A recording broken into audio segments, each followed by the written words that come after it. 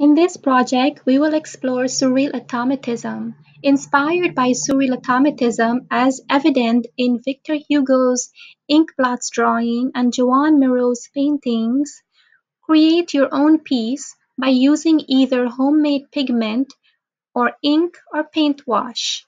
The surreal expression in your work should reflect the use of art elements and principles, line, shape, and movement.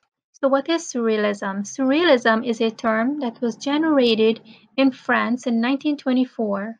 It means to go beyond the real, going beyond what you see in the physical world. It's a term that was introduced by poet and artist André Breton, who introduced ideas of automatism and intuition and ways in which these ideas can be united with text and images through chance association, randomness, letting go of rational thoughts to create new poetic and symbolic works of art.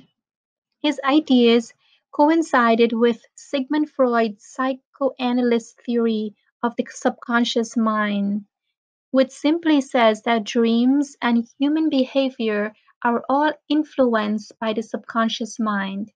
The subconscious, in other words, can be the source of art itself. And that's what these surrealist artists are turning to. They're turning away from what they see in the physical world, in the physical representational world, to that which is in the subconscious. Joan Miró was a Spanish-born painter who moved to France and became an internationally well-known artist.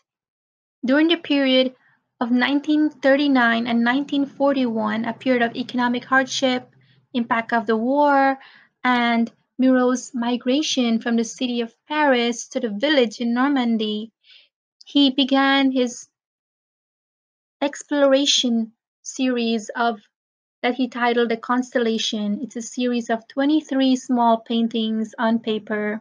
He wrote, "I had always enjoyed looking out the windows at night and seeing the sky and the stars and the moon. But now we aren't allowed to do this anymore. So I painted the windows blue. And I took out my brushes and paint, and that was the beginning of the constellation." In French artist's work Victor Hugo, we see a different technique being used, the ink blotting technique, where the artist poured ink, reshaped, and redefined imageries by chance. So how do you begin? You can begin by using the ink blot technique, where you water down some paint or use watercolor paint. Or you can be creative and inventive like I was when I experimented with some vegetables at home, some green leafy vegetables I boiled to extract the green pigment, that chlorophyll content, which I'll use as paint to give it tint to my paper. I wanted the color to be a bit brighter, so I mixed some ground turmeric powder into the green pigment to brighten the color. I fell in love with the yellow, so I decided to make it more yellowish than green.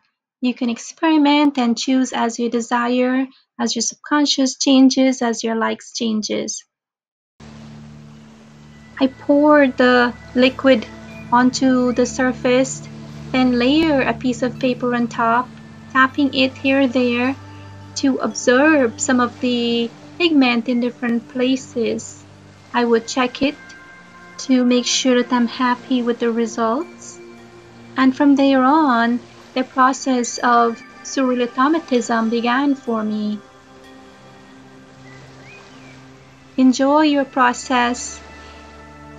Experiment by either making your own pigment or mixing your own pigment with paint or ink that you may have, and simply enjoy. Let your subconscious flow, relax, let go. Letting go can be a very difficult thing to do, but simply allow your mind to simply let go. Like Joan Miró said, painting was a liberation for him. He said, I ceased thinking about the tragedy all around me.